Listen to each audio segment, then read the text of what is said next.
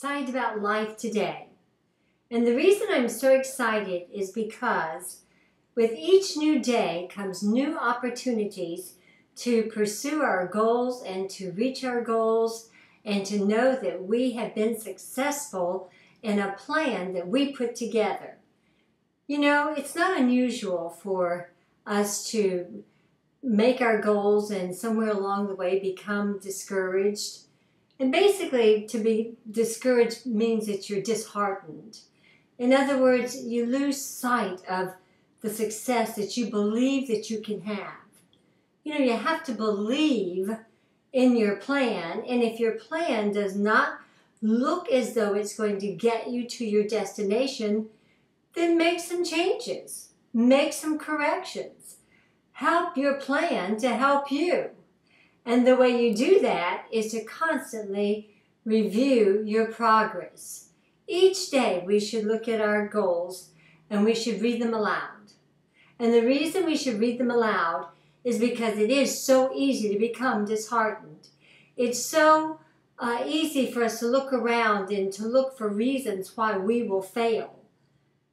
I'm here today to tell you that in order for you to reach your goals today, you must persevere.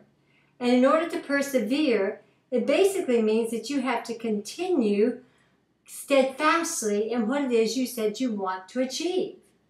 Continue, meaning that even when you feel discouraged, even when you see the various situations around you not lining up with where you'd hope they would be at this time, that with a few corrections, you can continue your perseverance. But you must persevere. Courage is basically one of the key elements to success, because courage means that you must be bold. You must be bold in your goals, and you must be bold to reach beyond yourself. And when you do that, it means that you are going to achieve things bigger than yourself at this time. And when you get to that point of success, you'll write out a new set of goals and you'll reach even further. And that staircase will continue to go higher and higher and higher, but not without perseverance. Perseverance means you have to stay the course. You can't quit. One of the things my mom used to tell me when I was a young girl was she would say, Eunice, never be a quitter. Don't be a quitter on your dreams. Don't be a quitter on the things you said that you want to accomplish. Don't be a quitter on the talents and skills that you've been given. In other words, embrace those talents, embrace those skills, and look for resources to enhance them that you might be able to accomplish the things that you are capable of accomplishing today, tomorrow, and throughout your future. I used to get really, really discouraged because my dreams were big dreams. And I just didn't see how those dreams could come to pass. And I used to daydream a lot and find myself in areas and patches of imagination. And when I would be brought back to the present, I would think, wow, it's a whole lot more fun imagining here than it is to deal with reality here. And you know what? I found that those daydreams were really the makings of the dreams that I would someday put my hand, my foot, my heart, and everything that was within me, my mindset, to achieve and to acquire and to be able to share with others and encourage others that just like I had pursued my dreams, they can do the same. But you cannot pursue anything if you quit. If you take a cake out of the oven before it's completed its baking process, who can eat it? Who can enjoy it? No one. Actually, it's ready for the trash. Well, your dreams are not ready for the trash. And your hopes are not ready for the trash. And your future is not ready for the trash. But you are ready for great and mighty treasures of things to come. But you first must determine that I won't quit on myself. I won't quit on my dreams, and I will believe that I can achieve.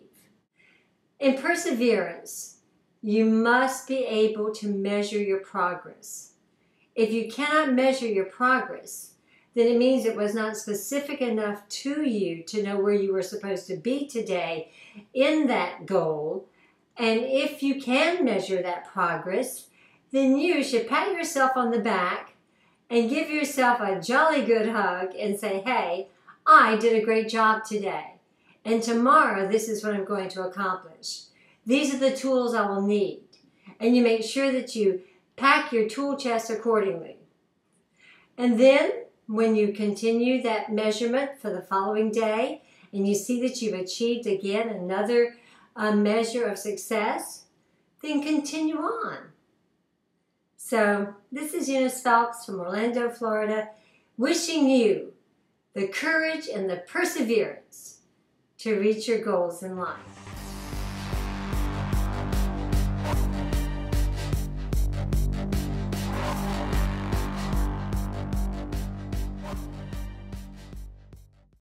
Having an opportunity to meet with you through the YouTube video blog has been such a pleasure for me. I have enjoyed the opportunity of helping you, and hopefully some of the things that I'm sharing with you are making a big difference in your life and in your dreams and in your good success.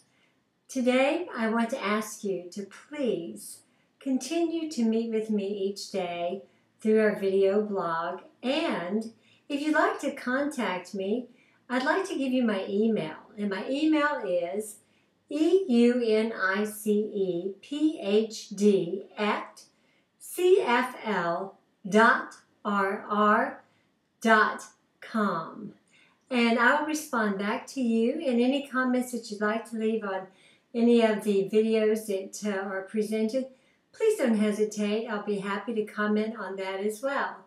In the meantime, say hello to Sushi, my Maltese. He has been such a precious little blessing to me.